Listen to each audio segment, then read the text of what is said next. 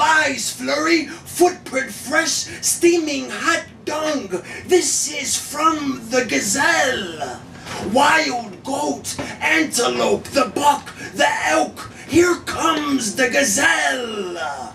Barely standing, newly born, toppling over, mother standing over me. I am the son of a gazelle, a burst of speed, swiftly flee from sprung gazelle, standing out amongst the gazelle, start running. When the sun come up, become the gazelle, never following the herd.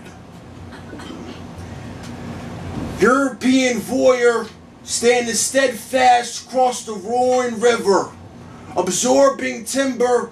We had found the forest dwellers, a tribe of 40 members, gathering on the riverbanks of no currency, the shores of splendor.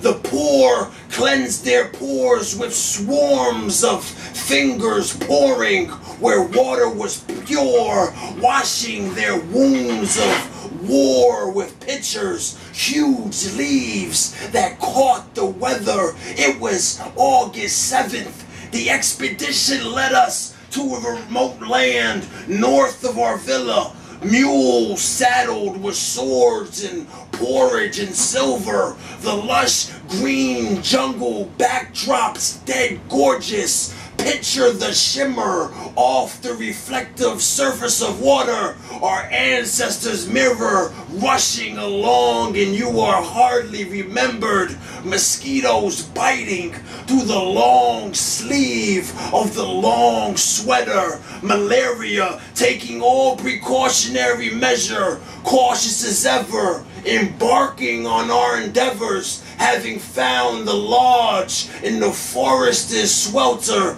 People here are wearing no clothes, torso of feathers, the last shred of humankind's dignity found in the wardrobe of settlers. The sun has risen, it's early morning, the snoring's been censored, video camera and microphone equipment are morphing together. Children run and play on the brown soil, rich with corpses, filtered fresh with the remnants of footprints of back and forth trekkers, smoke wafting through the forest from off a glorious ember, standing in the very spot as our ancestors, the great frontier, imaginary line drawn, descendant, forgotten, planes flying overhead like large birds, born with engines. According to legend, you people are the last of the forest dwellers, so isolated, you've escaped both benefit and burden. You haven't saw us yet.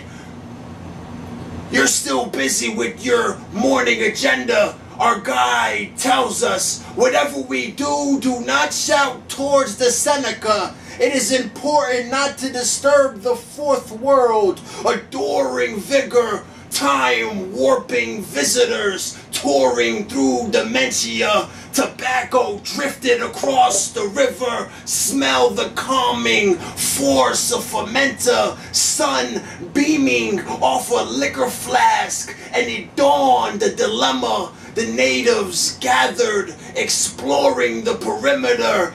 Awesome adventure was now breath, shortness, gorilla, white hands waving with reassurance, and quivered. The Indian loaded his bow and sent it soaring for Seneca. Standing there, shook down to the core of your center. Return fire.